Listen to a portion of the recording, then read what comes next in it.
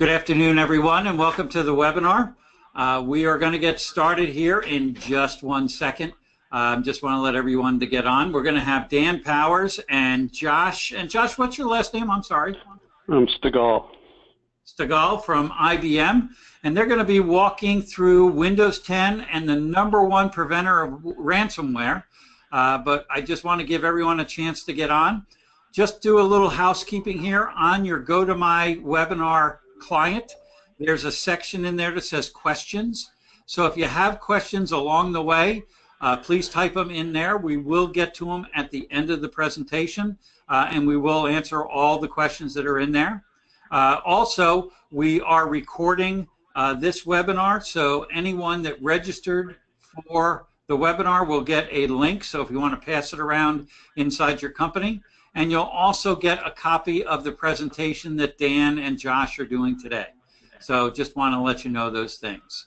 So with that, and we also have just 3 quick poll questions. But I'm going to let Josh kick this off, and then we'll go through the poll questions, and then we'll have Dan start the presentation. So Josh, if you don't mind kicking it off for us. Okay, thank you, Kevin. So first off, I want to thank everyone for joining the call today. My name is Josh Stegall. I'm the worldwide or global channels leader for Endpoint network security at IBM, which includes the BigFix product line that IBM acquired about 7 years ago. So I'm really excited to be here with Champion. They're one of our top partners for BigFix in North America. I mean, I've really gone above and beyond from a partner perspective in developing a solution and a toolkit to help organizations migrate to Windows 10. So I think we're all pretty familiar with what's been going on from a ransomware and just general malware perspective this year in some of the big companies and organizations that have been impacted by the malware, and also the global spread of things like WannaCry and Petya. We see endpoint hygiene, things like patching as a key activity and then a key thing to do to prevent ransomware and malware, but also migrating to Windows 10, which is the most secure version of Windows that's been released yet, is a really a key goal for organizations to help prevent things like this from happening in the future, right, and really securing your business for the rest of the decade and then moving into 2020. So again, I'm really excited to be here with Champion. I can't say enough about Champion, and also specifically about Dan Powers. He's probably one of the most knowledgeable people on BigFix and endpoint security in general that we work with. So on that note, I'm going to go ahead and hand it off to Dan. Dan, take it away. I appreciate that, Josh. Welcome to everybody today, and we appreciate you spending your time with us. As we had mentioned, we are going to jump into Windows 10, and one of the reasons I'd say it's one of the #1 preventers of ransomware in 2017. So a little bit about myself. I do work at Champion Solutions Group. I do various security tools. One of them happens to be BigFix and some other tools. We've really worked quite a bit over this past year and a little bit of 2016 all around Windows 10. And what we've noticed is this is starting to explode for various reasons. And we wanted to share some of our tips, comments, suggestions, because we know most of you out there are either engaged in a Windows 10 project or will be. And actually, with that, Kevin, we had a couple poll questions, if I'm not mistaken. Yes, probably should get those out of the way first. Okay. Our first question that's going to pop on your screen is, have you moved to Windows 10? And real quick, yes, no, or you're in the process of doing it. If you just could quickly press one of those for us.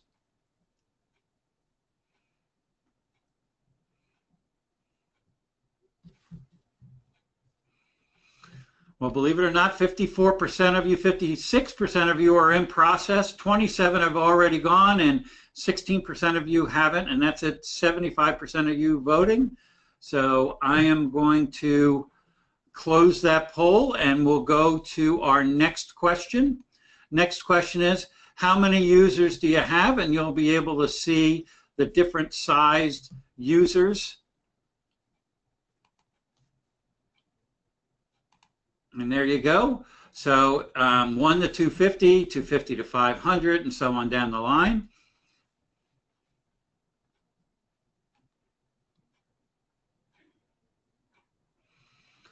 About 70% of you, now 75% of you. Okay, and I'm going to close that poll. And our last question is, if you plan to move, what is your time frame for moving? So, and I'll launch that right now for you.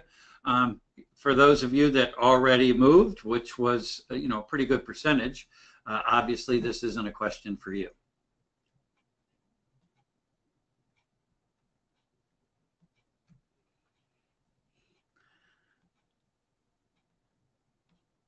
All right. It looks like almost 20% of you are at 18 months or plus. And I know that, Dan, you're going to cover some of that in your presentation about the end of life of Windows 7. So I'm sure that might change after this. So I'm going to close that poll, turn it back over to Dan. And Dan, you can start the presentation. Thank you so much, Kevin, for that. So again, we're talking and appreciate everybody for being interactive with us and answering some of those questions. We do try to release that, put it on our website, and again, it's all about sharing here is why we do it. So for those of you, a good lead into there, Kevin, for the whole idea of Windows 7, right, and people that are looking at when they're going to start. So we will talk about that. But of course, we want to talk about Windows 10 a little bit, Windows 10 for Business explicitly.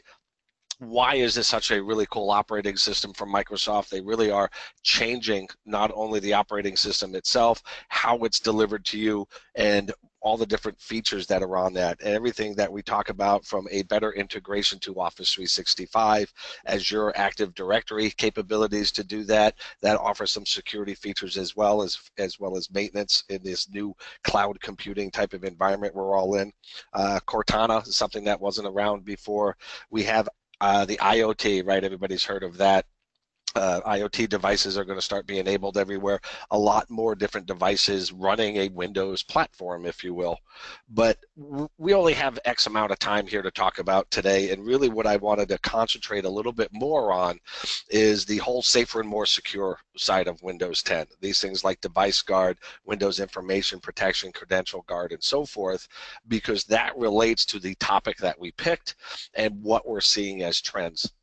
And again, from our perspective of dealing with the clients that we have had and the different discussions we've had over this past year, we had quite a few clients that were pushing Windows 10 off a little bit. They looked at that end date as being way down the road, and they thought, oh, we'll do this through attrition, we'll do this at a later date. So for some of you that are on there and answered, oh, we'll look at this in 18 months or a year and a half from now, is basically what that means, is you may rethink about that. If you have a handful of devices, not such a big deal, but when you start talking 1,000, tens of thousands of devices, there's a lot that goes into this. And one of the lessons I learned as being an engineer who really looks at the how, the bits, the bytes, and so forth, is the business impact. And hopefully some of that will come across today, and these are lessons learned from our side.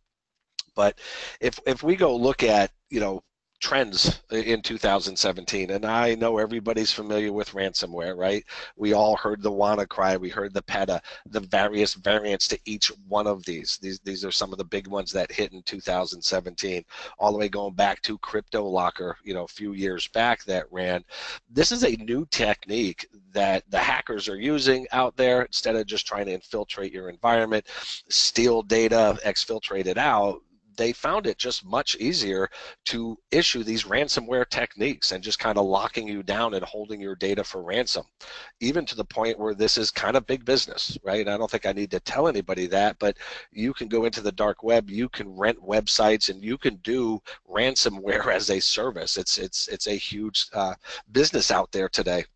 And this, I think, is one of the driving reasons that we have had clients come back to us rethinking their idea of, well, maybe we really should look at Windows 10, right? We really should take a look at our endpoints, because as a security company, we deal with a lot of tools, right? IBM being a great partner for a lot of those tools, Palo Alto firewalls, Microsoft, all these different tools that help protect your environment. But at the end of the day, it really is that endpoint. And as the more we have those internet IoT devices, the more we are of social media, the more everybody's enabled on the internet, I no longer have that idea of just putting a firewall and a perimeter network in place and protecting myself. It just doesn't really exist. I need to strengthen myself from all over the place. And a couple of the key things of these attacks that happened in 2017, we did get calls from different clients that we had, because it first took effect over the pond, if you will. So the U.S. here, we had a little warning, and we jumped into some of their environments, used the different tools that they had. I know Judge had mentioned BigFix. We are a BigFix consultant firm. We have a lot of clients that run BigFix. We ran in there, made some reports, try to find their devices that were possibly could be affected by these outbreaks when they happened. And of course, what we noticed is Windows 10 was not. That is because even though some of these things are very sophisticated, how they get to your machine, they're sophisticated how they deliver themselves, how they actually spread is more basic. They really take into consideration vulnerabilities built into the older Windows operating system. And Microsoft, to their great credit with Windows 10, kind of changed a little bit. Windows had always been an operating system that they try to make easy to use. You can plug it in at home. It will talk to the internet. You can talk to another computer. And they kind of turning that around and really focusing on Windows 10 for Business, which is a little more locked down. Now, for those of you that have been in the progress of implementing Windows 10 or did implement Windows 10, I'm hoping that you did it in the proper way, and you're enabling some of these features that Windows 10 does offer, which we're going to get to in a minute. Now, before I do that, I do want to take one step back and just look at some of the top attacks you're likely to face and different ways that you can guard yourself against it. Again, this is not just Windows 10, this is just what has been out there this year. And quite honestly, again, we get engaged all the time to put in very complex solutions. I'm not saying you don't need them. You really do need them depending on your organization. But if we go back and look at 2017 and say, how were these things delivered? How did breaches happen? And the number one thing was socially engineered malware. What is the easiest ways that you can get around this or help prevent your company from being impacted by this is user education and awareness. And I can't stress that enough. We can put all the bells and whistles in place. We can really lock down systems, but you always reach that point where my users need to be proactive. They need to be able to do things to do their job. Their education around what is a spam email, what should they click on or maybe not click on, will go a long way in preventing these malware outbreaks that have happened. Now, specifically from Windows 10 standpoint, what they've added into Windows 10 Defender, the advanced threat protection, again, implemented properly, can go a long way to stop some of these socially engineered malware. Number two is phishing of passwords. So again, this is the idea where they have false websites. They might send you an email you click on, and they're tricking you into giving up some of your user data, your username and password that they're hopefully going to use later. So again, how can I prevent against this is implementing some type of two-factor authentication. Because even if I know your password, but I don't have biometrics, I don't have your fingerprint or your ID scan or RSA token or something such as that, I'm not really getting anywhere by just having your password. So again, you're protecting yourself. Again, Windows 10 offers a lot more compatibility and versatility to natively support some of these two-factor authentication mechanisms all the way down to those endpoints. The third one, and hopefully this is not a surprise to anybody, it's poor hygiene. Basically, it's just poor hygiene where people are not patching their devices. Even in the case of WannaCry, if you really look at that, Microsoft had released months before that a patch that totally would have stopped WannaCry in its tracks. Those that got affected by it simply had poor patching hygiene. So you really need a tool in place that can help you assess your environment in a real-time nature, can show you where your vulnerabilities are, and not only that, but you can start patching your systems, whether they're on your network or they're off your network, because we realize that our border, if you will, is no longer at that firewall. It's people working at Starbucks. It's people working at home. It's just a mobile computing workforce today is what it is. So you need to patch. We do a lot of work around patching as well with various tools. And just a quick tidbit out of there, I know a lot of people struggle, may not have enough resources, whatever the case may be, and they very much struggle to patch all of their systems 100%. What I look at is if you know where some of these attack vectors come from, and I'm not trying to pick on any software or anything, but we know they're going to be PDFs, it could be Flash, it might be embedded macros in Excel. These type of things, even if you only reach 80% patching compliancy, but you take care of those things first and do them very well, you will be better off than going crazy trying to be 100% patch compliant. So that's just something that you should work into your SLAs, and a goal to me that you should set for yourself. Number 4, social media. Again, we're in an environment today where everything is out on the web. That's Facebook, that's LinkedIn. For those of us that have more of a professional social media, is the LinkedIn world. I love my brother's quote, you know, before you're going to take a picture and post it somewhere, make believe that you're doing this at a deposition. It's going to be out there. Your information that you put out there, everybody can get to it and see it. So be careful what you're doing in this scenario on social media. The other idea that you want to do from a business perspective is, if all possible, separate work from the personal side. Sometimes you can't do that. Like I said, LinkedIn to me is one. It's more of a professional social media where you do use your business email account, but certainly don't use the same password you do on any social media as you would use to maybe get into your VPN or to access your email at work. This also comes back to that user education, right? Provide that for your employees, help them understand what is and isn't acceptable, help them understand the business impact they could have when doing social media out there in the world. And then lastly is, again, number 5, rounding this out at 2017, was the advanced persistent threats. So you could picture that, and some of you may have had it, where you have antivirus, you have anti-malware, you have intrusion detection systems. You do get breached, you do maybe get infected, you do whatever you can to clean it up, you reboot some systems, and then you notice a few days later that, well, they're infected again. How did that happen? This is where that legacy BIOS, the master boot record, this is where those rootkits can hide. So anti-malware, antivirus can only do so much in these cases, and this is where we found that where those things hide. From a Windows 10 perspective, and what Microsoft is putting in there is moving to UEFI and enable secure booting. So UEFI is not a Microsoft thing, it's not a Windows 10 thing, it's a standard that is moving away from BIOS, which hopefully everybody on the phone realizes what that is. And that BIOS technology really hasn't changed since the 80s. UEFI has been out for a number of years. If there's a bunch of Mac fans out here on the call today, you've certainly seen that Macintosh has been using that since 2006. Linux has adopted it. The various Unix flavors have as well. Microsoft really tried to do this in Windows 8.1 and Windows 8, didn't quite take off, but all of those other cool features, that secure booting, device guard, credential guard, and so forth that you may be familiar with, if you do not enable UEFI with TPM and so forth properly, you're not as secure as you think you are just by moving to Windows 10. So my point there is just doing in-place upgrades to Windows 10, just installing Windows 10, while I still think would be better probably than what you have out there today, is not stopping this malware attacks that we're seeing, and we know it's simply going to keep growing. So that's really the point of this.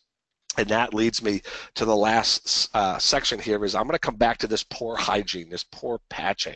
So whether I'm socially engineered, whether I get a phishing attack, social media, or whatever it is, I may get attacked, but the impact to the business, the impact to what happens, to how far this spreads, and what the impact overall will be, is going to come down to how well have I patched my systems, how well did I patch my applications, because these malwares can't spread to the effect that they have, literally crippling businesses, if they implemented proper hygienes and patched their systems. So again, I'm going to come back to number 3.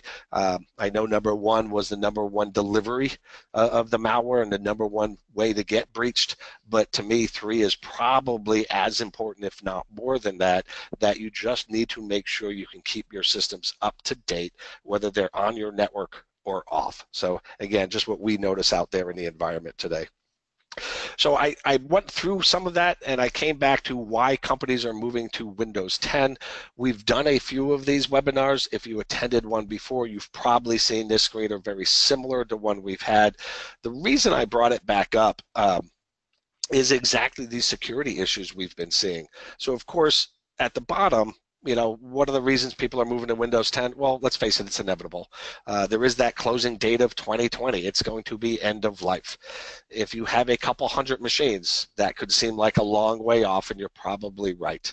If you have 1,000, tens of thousands of machines, 2020, that road just got a lot shorter, and I wanted to share a little bit some of the issues that we've had with our various clients in moving to Windows 10, and what are some of the considerations you need to think about and how long it will take to get there. And as I had mentioned, we've had customers that I may have talked to 6 months ago, 8 months ago, that were putting this off, but because of these WannaCries and Petyas and various things of this year that came out, they're getting a little bit of pressure to make sure they're as secure as possible, and they've come back to us to talk about the whole Windows 10 at the endpoint, and that brings up that section that I highlighted there in orange. It's just you really do want to leverage Windows 10. Again, most people have Windows in their environment. That is the predominant desktop down there at the end user. You really want to make sure that you do it properly. So what does that mean? It means defining a desired state for you. Everybody can have a slightly different desired state, but at the end of the day, there's 3 components there that I think should have to be. You want to move to Windows 10. You want to move to 64-bit operating system. A lot of people did in-place upgrades back from XP to Windows 7, which was just fine. Most of the applications were still 32-bit, some 64, but you could still get by. Moving forward, you want to make sure your systems are 64-bit. The application, the vendors, they're all starting to come out with 64-bit apps. They will stop doing 32-bit apps. Of course, I can't run a 64-bit app on a 32-bit OS. If you're going down this route, make sure you put that into consideration. And lastly, like I mentioned, a lot of people that we talk to have heard about secure booting, anti-malware drivers, all of those cool things that Windows 10 gives you. They failed to realize some of the requirements of that, which was UEFI enablement and TPM. So I'm going to bring that back up just to make sure as you're considering this that this is on your radar. It's part of your project plans. And those of you that already did the migration, I hope that these are the things that you did consider as well, and these are in place in your environment. So with that, what did Champion do? What are some of the things we've worked out with our customers and we're trying to share here today? Is we really realized we really needed to understand the environment. So if you have anything more than a handful of endpoints, you really need to get data collected from these machines, and you need to create, again, what I had called that desired state. Where do I want to be with my devices? That's the only way that I can say, okay, I gathered this data, here's the spot I'm at, I know where I want to go, how do I get there? I can only do this with the data points that I collected, and I'm going to bring up some of the ones of data points that are required, and to me, some of the ones that help us make decisions. At the end of the day, if you make that move into Windows 10, there's a lot of things that you want to do. You need to evaluate your entire environment from a hardware perspective to make sure that they can leverage Windows 10, that they're compatible with Windows 10, and even maybe if the vendor has certified drivers to it. BIOS is something that a lot of people might not have considered. It is a recommendation by Microsoft. It is a recommendation by all of the vendors that you update to the latest BIOS prior to moving to Windows 10. In our experience, obviously, it's usually not something that's on people's radar, is to keep their BIOS up to date. we built a little automation around that to help facilitate that and to flag machines that may have very old BIOS. Reason again that is important is you want to make sure that the BIOS firmware is up to date so that you successfully can enable UEFI, TPM at the right level and take advantage of all these things inside of Windows 10. We also started collecting warranty information. So for large organizations, we've had customers that have come to us and said, okay, here's the requirements to move to Windows 10. Anything on our hardware that isn't compatible, we're just going to order new hardware. That'll be it. We'll put Windows 10 on it and we'll roll out. As you start collecting this data, some of these decisions are affected. Why is that? They didn't quite have the budget to replace thousands of pieces of hardware. Even their idea of doing it through attrition over a few years, because of these security concerns, no longer were applicable. So we started gathering warranty information on every endpoint. It was important because if we could pull back why a machine wasn't able to move to Windows 10, maybe we just had to order some more memory, but this machine has 3 years left of its hardware life cycle. It made more sense to order memory, put that memory in place, move this machine to Windows 10, than it did to junk the machine, get a new one, or wait to do this through the attrition process. Of course, we want to check your applications. We'll get into that a little bit. Once your machine is ready, you really then can determine, can I do an in-place upgrade, which is kind of like patching your Windows 8 box and moving it to Windows 10. It's quicker, it's faster. User state stays intact, the applications stay intact, the user gets back to work. We'll talk a little bit about pros and cons and what we learned there. And if you can't do that, if it's a 32-bit operating system, if it's running under BIOS and not UEFI, there's some fundamental changes I have to make, and I can't do that in-place upgrade. We have to kind of wipe that machine. Doing this from a manual standpoint would be very prohibitive, and also again that road of 2020, it would take a long time to do. So we've been able to automate this through various tools, and that's what we're trying to share with you today. So after we do that, we have to load our Windows 10. We have to put that user state back in place. We have to deploy back the software that was on the machine. So I move that into two different sections. One is your base software. That's what everybody gets, the Microsoft Office, Outlook, Skype, or Link, whatever your choice is there. And then there's the additional or optional software, the software that an accountant person gets versus maybe what an IT or salesperson get. How do you automate that? Those are some of the things that we were able to do here. And then placing these machines back into the domain and making them back active for your users. With our customers, depending on network and all these other little factors, we could do this over lunchtime. And we could literally move people successfully into Windows 10 over their lunch break, which made obviously it much faster to do. We didn't have to do it on weekends or at night, and we were able to achieve our goals much, much quicker. So that's what we're going to talk about a little bit. So our methodology that we've used, hopefully I've probably beat the dead horse here, but uncover what your current Windows environment is. I know where I want to go. I define my desired state, but I don't know where I'm starting from. I can't get there. So that's just something that needs to be done. We need to ensure your application compatibility. So I will talk about that a little bit more later, what we did, because in most companies we go to, if you have thousands of endpoints, we're going to discover thousands of titles of software, because we're going to have multiple versions of Adobe, multiple versions of Office, Java, all of these things.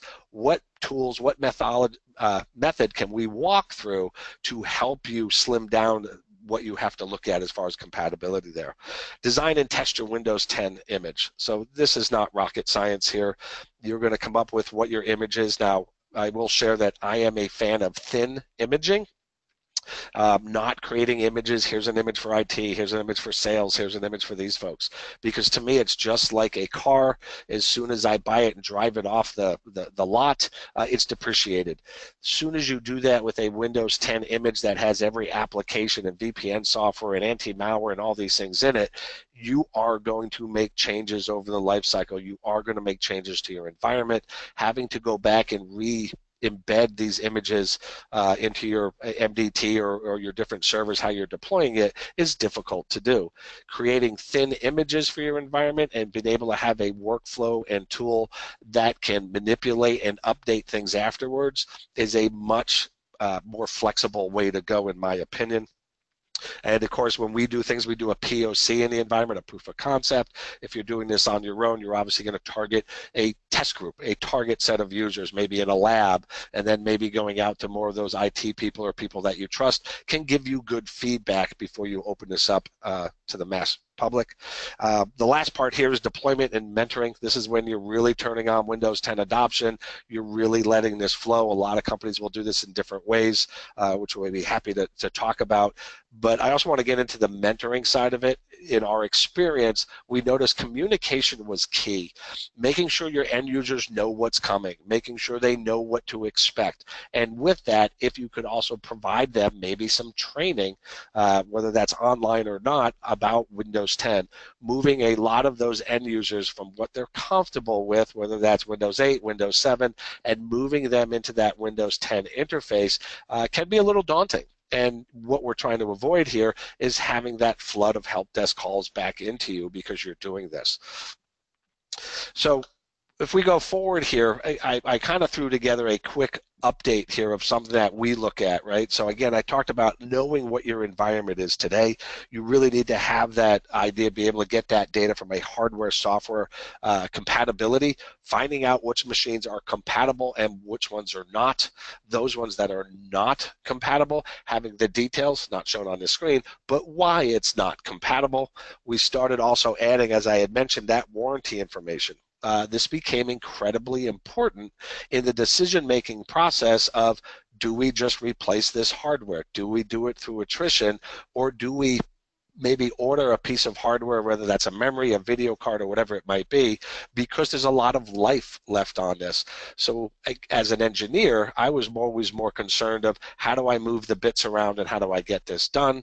Engaging with a lot of customers really kind of opened my eyes a little bit that this is a business impact. The business is really what is driving this. These decisions are really back at your business. Do they have the budget for this today? Warranty information that we started pulling in and providing for our customers was probably one of the biggest things that the business got excited about. So again, just something to consider is, don't just put your engineer hat on. I'm assuming most of the people on the phone today are those engineers that are responsible for Windows 10 or network admins. Is consider the business, consider the impact to your line of business as you're going through this. Overall, you'll have a much more successful project. Windows real-time data. So again, compatibility. This is an example of what we need to look at. We need to understand, in my entire environment, can I keep this graph, can I keep this data up to date with those devices on or off the network? Which ones need to be replaced, which is that little one over there in blue. I'm sure you probably can't read that. And over here is our wipe and replace. So what are the difference between these? This is my section of machines that are capable of running Windows 10. By the way, I should probably have said this. When we start this assessment and this analysis, we use as a starting point right off Microsoft website that says, here's how much memory, disk space, video card, CPU, and so forth you need to support Windows 10. You obviously can adjust those, which we have for various clients, based on their requirements. Maybe it's more memory, disk space, whatever the case may be. Those are the considerations to put in place, but that's what drives this chart. The difference between that orange and light orange number is machines that can achieve my desired state without wiping the hard drive, meaning I can do an in-place upgrade. And again, we'll talk about this more, but it is faster, but I'm going to show you the pluses and cons with this scenario. This is where warranty became something very important, again, from a business side of the house, but I recognize that now that we really did need to consider the business impact of our project going forward, not just the engineering feats that we're trying to put in place, is gathering some of that warranty, because that will affect the decisions of how and when the migration to Windows 10 will be. And the complexity as well. We've obviously noted, and this probably should go, without saying, but if you're in an environment, maybe you have a single vendor, we're all Dell, we're all Lenovo, we're all Surface Pro, or we have a very small mix, your success rate of moving to Windows 10, being supported, being able to reach that desired state with UEFI, and if you're implementing the secure boot and a device guard and these things, will be easier for you than in an environment where I am supporting multiple vendors and multiple models. And again, it will come back to that point of your BIOS, making sure the BIOS is updated, making sure I can make that switch to UEFI, I can enable all the proper features to take advantage of the Windows 10 security. Because remember, I know I keep talking about just moving to Windows 10, but in my mind it's already ingrained. It's my Windows 10 desired state. It's not just moving to Windows 10, it's achieving the security level I need to help reach the business need of preventing that malware outbreaks, right? That is your goal, that is your desired state. Keep that in mind when we're talking here. A couple other things that we did notice when we first started this. I really thought, okay, well, how long is it going to take to migrate 5,000 users over to this desired state? Shouldn't be a big deal. We know which machines we can in place upgrade. We got a whole set here we know we have to do a wiping and restore on. We started getting into and looking at the users who are actually moving. What's out there? When I first thought of this, I thought the average user space, that user profile, right, his documents, his sticky notes, with browser history, all those things I need to capture and restore would be fairly small. I really did. I thought it would be a few gigs in size on average. However, having done this for multiple clients and multiple clients in different industries, by the way, from healthcare to automotive to IT and so forth, is this was way low of a number. Really what we found is the very small is under 3 gigs. The average size of a user state profile out there was just under 10 gigs of size. This again will affect how long is this process going to take, right? Because I have to copy that and restore it back into place. And of course we get into those outliers that are just well above and beyond that number. This particular chart did come from a real client of ours, and if you notice, 20% of their environment was well over 10 gigabytes in space. The winner so far is 1.3 terabytes of size. It's an interesting data point, and this is where, again, we're going back to that business and providing some insight into the business, and even from an IT perspective, is many of the clients we did this for went back and looked and said, well, what is out there? Why is this data so big? And unfortunately, in some of those, we found backup of databases. We found patient data. We found all sorts of things that, quite honestly, should not have been on those endpoints. So it's a very interesting data point to have. How this related to our Windows 10 side of the house is, to me, is twofold. Was just showing the complexity and time it was going to take to achieve our goal, whether that's an internal milestone that you have set to be done by 2019, or of course to obviously be done before the end of date of Windows 7. The good and I guess bad side of that is when we did go down some of these data points, as example this one, we did find some violations in the environment from a security perspective, right? So that led into some other sub-projects, but understanding what data is out there and cleaning up the unnecessary. Why waste it if it's out there? I am coming back to the applications. As I had mentioned previously, there are going to be a lot of applications in your environment. You do want to grab those different applications, get a listing of them. Again, this is a real graph from a client of ours. I forget how many endpoints they had, but the raw data was just over 2,000 applications.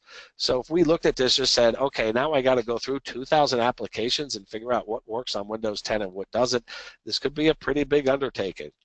What we're finding, obviously, is quite consistent out there is we found multiple copies of Adobe, multiple copies of Java and Chrome and Firefox and all of these things.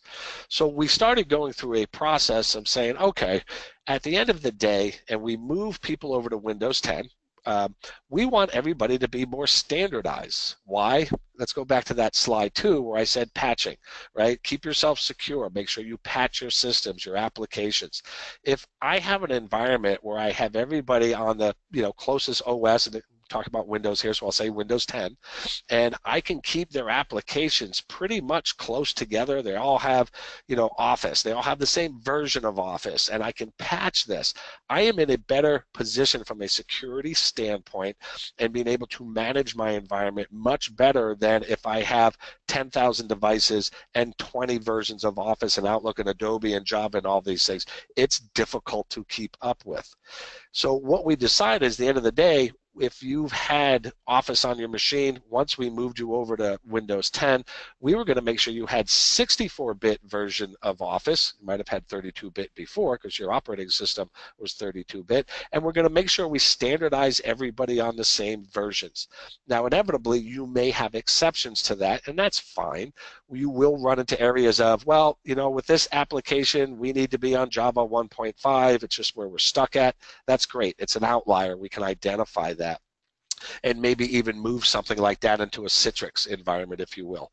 But trying to standardize on your applications and versions is going to give you a better supported and easier cost of ownership of your endpoint devices, and going forward, well after this Windows 10 adoption and migration has taken place, a much cleaner, healthier environment that is going to also put you in a better position to help keep you secure.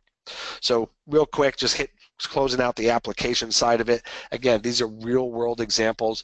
We were able to identify duplicates in this case because we kind of just threw those out. We knew we were moving to these versions of the apps at the end of the day. Once we identified them, we really got down to where we had 64 applications, not 2,000, 64 applications that we need to validate and test ran under Windows 10 platform. Much easier to deal with. We're able to deal with that much quicker and easier. That's what we ran out to. Again, just taking a tip of having done this multiple times, this will save you a lot of time if you could put that stake in the ground. Now, this is going to affect, by the way, our decision coming up here in a minute, whether I do an in-place upgrade or wipe. So keep some of these things in mind as I talk about it. Rounding it out, BIOS information. I'm going to throw this back out there. Most people don't consider this. To reach my desired state, to be UEFI secured and all these good things, you're probably going to need to update some of the BIOSes in your environment. If you have a new set of hardware, they're probably going to be just fine. Anything in the last year or two would probably be just fine. But if you have devices out there, they're capable of running Windows 10, they're a few years old, you are probably going to have to update their BIOS. Make sure you could do that. Again, our point here is to become as secure as possible, but we want to do that in the most efficient, automated way to save you time and money. Going back to the warranty side, this is just going to affect the business side of it and the decisions you make here from what you're going to replace or not. And lastly, over here, you see my little chart. Again, real world example. We're in an environment. It started at 5% UEFI. Those just happen to be the new machines they bought that year. Everything else was mostly in BIOS mode. As we started running along through the Windows 10 adoption, we just saw that pie chart get bigger and bigger to UEFI, really where we wanted to be, so we could position them to take advantage of secure booting and those other things. So providing those real reports into the user side. This chart is one of our workflows. This is very wordy. I'm not going to go through this. I'm going to slim this down into something that's much easier to understand. I'm getting a timing warning, so I'm going to move a little quicker here. So all those things I talked about, that's gathering that data, right? That's gathering the data. Is a device compatible or not? If it's not, I need to be able to tell me why it's not compatible. Warranty information, having all that data, I can make decisions on what to do with it. If it is compatible, I got a decision next. If my desired state is, hey, I don't know if I'm going to do secure boot and all these things, but I know I want to be 64-bit, I want to have UEFI on, so I can enable that at a later date, and I have a Windows 8 box that's 64-bit, it's booting UEFI, I can do an in-place upgrade. It's going to be faster, easier, you can get on with the next person. We'll come back to that in a minute, but a majority of your devices, I'm going to guess, are 32-bit, maybe in BIOS mode, and really to get to your state, I got to go through a migration process. I got to change some hardware on this box and wipe its hard drive. To do that, we kick off our process, which here's begins the automation, here's begins some of that savings to get you to that goal quicker, is we start with capturing our user state. Once we're done with that, we go through a process of forcing this machine to boot off the network to our imaging system. He checks to see if he's UEFI enabled. If he's not, he makes that switch. That's something that, again, Champion developed to put into the Pixie boot system to do that. Forces it to reboot again. The machine has to do it from a hardware reason. Passes our UEFI check. We're getting on our way to reach a desired state. Here's where we can do the rest of our workflow. For example, enabling secure booting.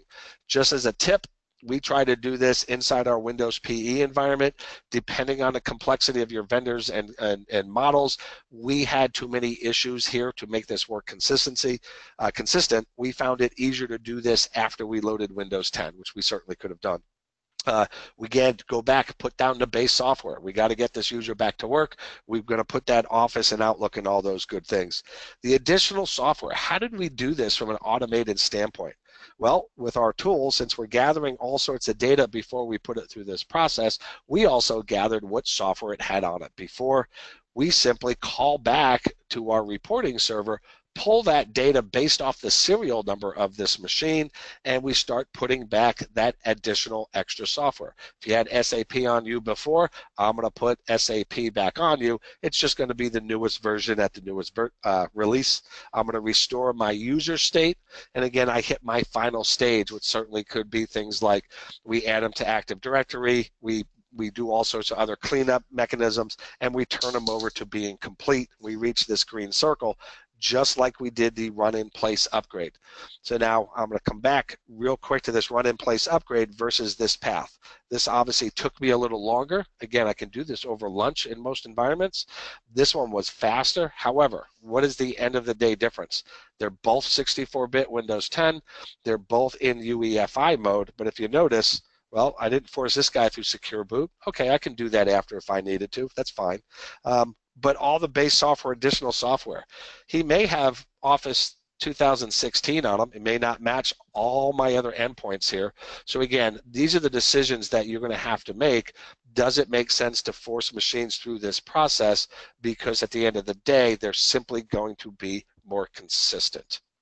So hopefully that made sense to you. Again, just reiterating, how do we get that applications, how do we validate they run, and how do we deliver them back to the endpoint? At the end of the day, all we're simply doing is, because our toolkit grabs an inventory of the apps, we call back utilizing its serial number. It's the only thing that hasn't changed. Once we re-image the box, we can get the list of our applications to put back into place. Again, putting my business hat on, being able to deliver this data in real time to the line of business that you're reporting back to, understanding where exactly am I in my environment as opposed to incompatible devices and why, which ones can be in place, upgraded, or wiped, and also while you're running this process, are you meeting your SLAs? Can I report back to the business where the endpoints are? How fast are we actually doing this automation process? So these are some of the lessons that we learned as far as being a good partner to the business and being able to report back to them. So at this point, I'm going to play a quick video. Obviously, I can't do a demo. This is about 2 minutes long, and it kind of just shows you that the process. And once we kick it off, once we kick it off, this is a no-touch environment. So we start with the picture that I just had on a minute ago, and I'm just kind of showing you, based on that stuff that we talked about, how easy is it to look at an environment that has more than a handful of endpoints and find machines that are compatible, not compatible, the reason why they might not be compatible, and then kicking off an actual automation workflow that'll bring that device into my desired state.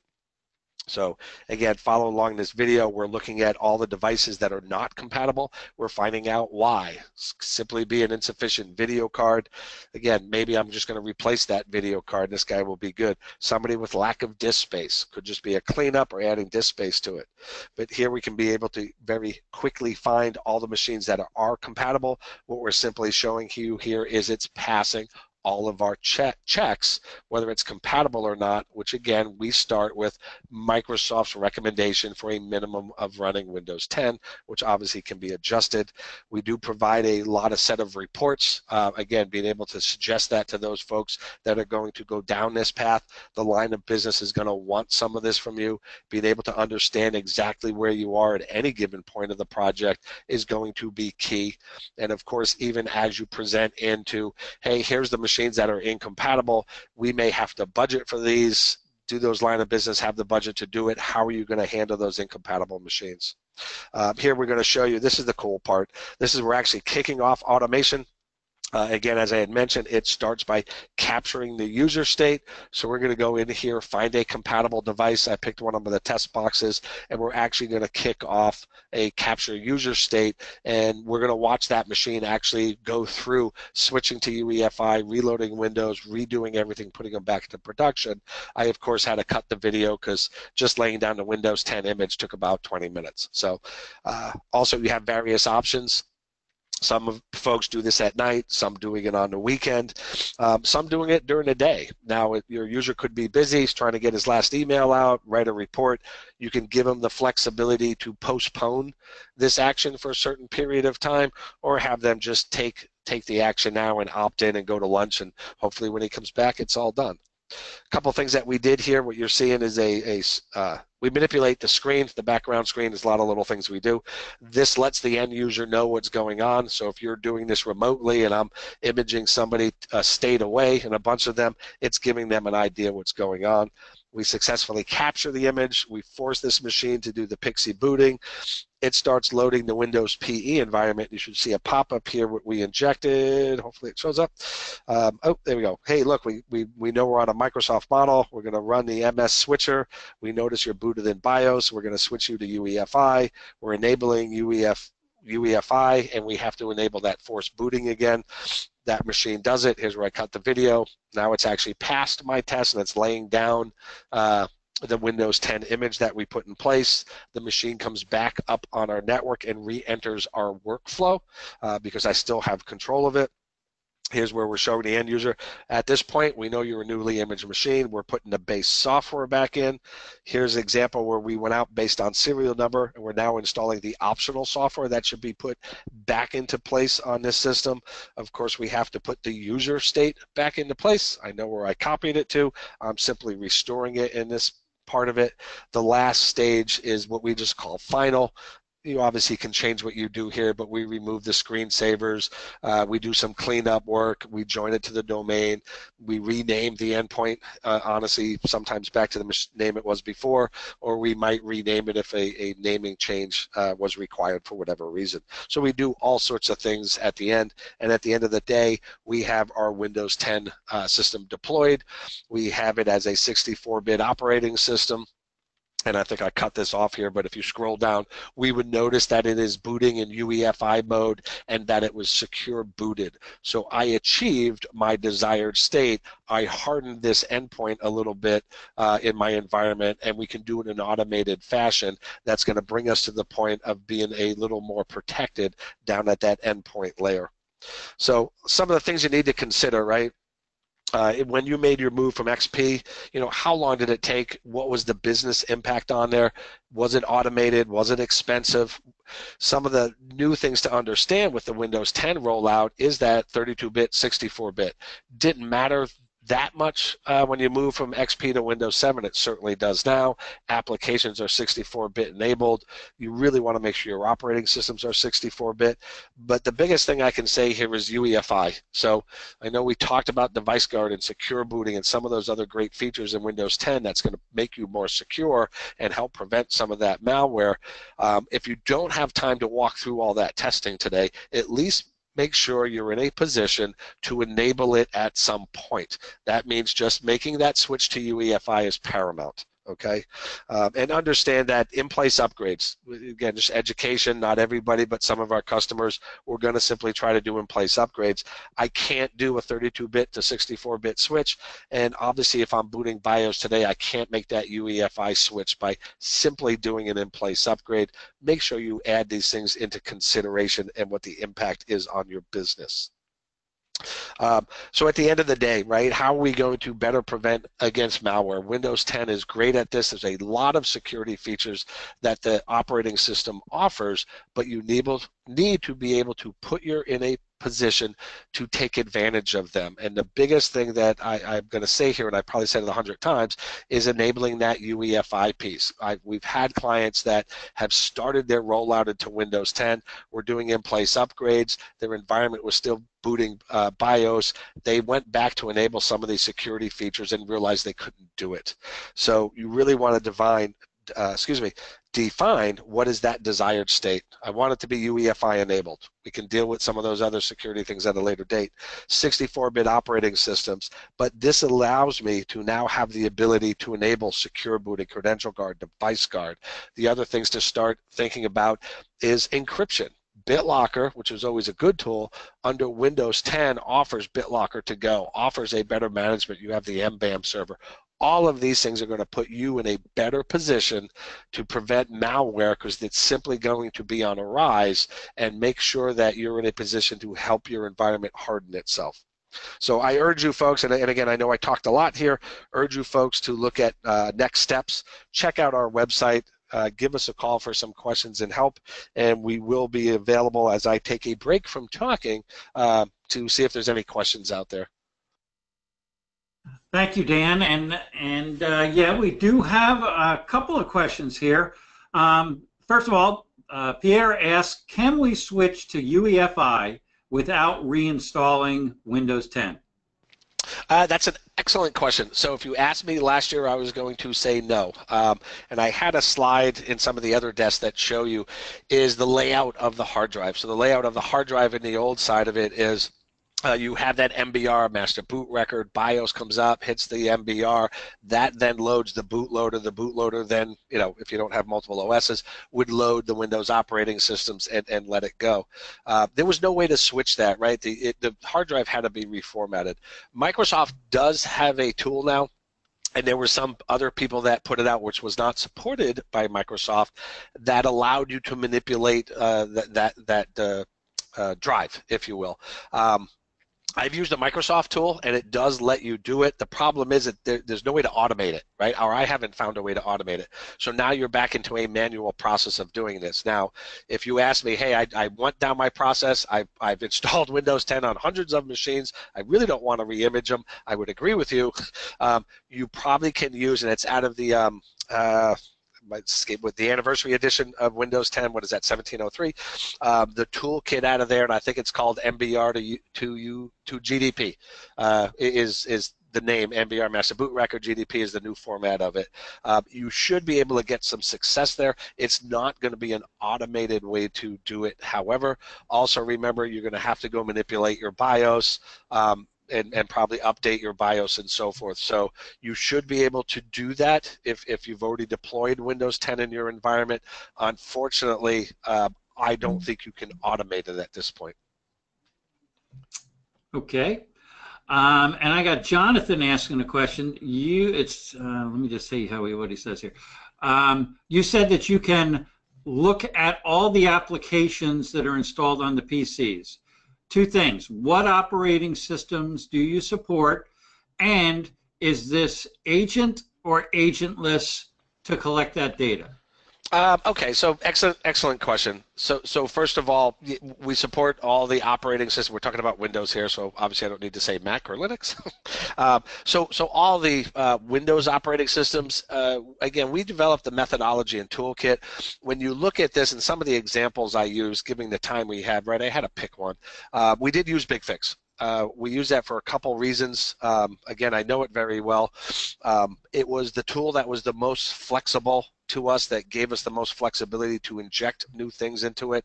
Again, as I had said, the BIOS, the different data there, how to add that to a workflow, the warranty, and I can go on. But it does support all versions of Windows and even POS embedded Windows systems. So that's what we use. Some of those example screenshots you had that I put up here in today's presentation was data out of BigFix. And again, we get that. A lot of it's out of the box. A lot of it is custom content that we here at Champion determined, hey, we need this data. Let's go get it. Okay. And the last question I have right now is from Carolyn, and it says, this sounds great for physical PCs. Can you do anything with VDI? You can here as well. Some of the issues there, of course, is, to be honest with you, is that UEFI, and that's really where the device guard under Windows 10 is going to help you extremely well. From a VDI standpoint, so kind of, if you ever heard of containers, it's going to help you from that point to make sure that your different VM systems and the credentials going back and forth and moving are very containerized, excuse me.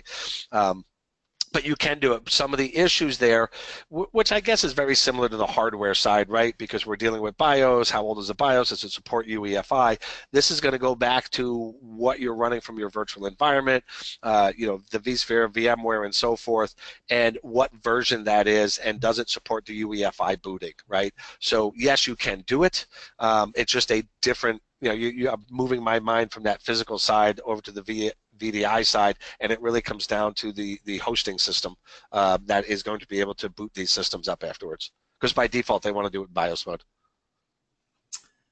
Well, Dan, that's all I have for you right now. I think they asked some pretty good questions here at the end. Do you have any last comments before we stop the webinar? I think thank you, Kevin. We hit 3 o'clock perfectly. I appreciate everybody here. Again, we really try to do this as an educational standpoint and really just sharing our knowledge and our experience. So I appreciate everybody being here. I hope you'll got something out of it, and if you do have comments or so forth, we'd be happy to hear from you. And even to those folks that already moved to Windows 10, love to hear about what your issues were and so forth. We do try to create content on our website and blogs, and what we're trying to do is help the other guys that have answered the question that said, hey, we're going to be doing this in the next 18 months. Let's all help each other out here. Great. Thanks everyone for joining today, and have a great day.